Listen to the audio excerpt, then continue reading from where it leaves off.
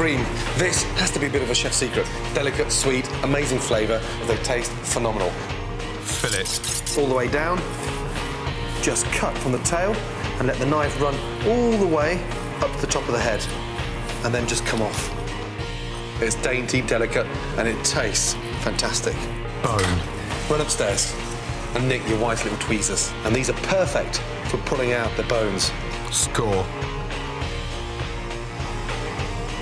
Cling film. Really nice, fragrant basil leaves. Salt, pepper, olive oil. And place the Bream on top of the basil. Wrapping something, lift that one as it keeps all that flavour in there. And look, we've got a beautiful little parcel. And now that's ready to start poaching in lightly boiling water for 8 to 10 minutes. Hot pan, olive oil, baby onions. Quite chunky. Streaky bacon. Into the onions, roll it over. You think of the flavour, the sweetness of the fish and the bacon and onion, how well that goes together. Fresh thyme.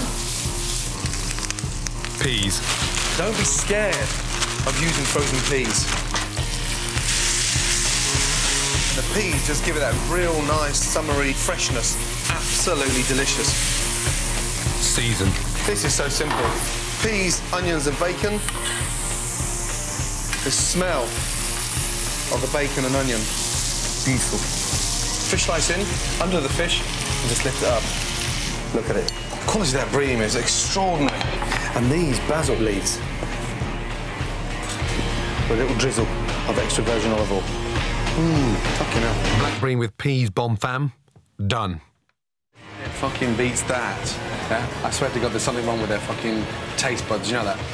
Okay, good luck. Let's get in the oven, shall we? Yeah? Keep yours fucking miles apart from mine. Here we go, big boy. Yeah?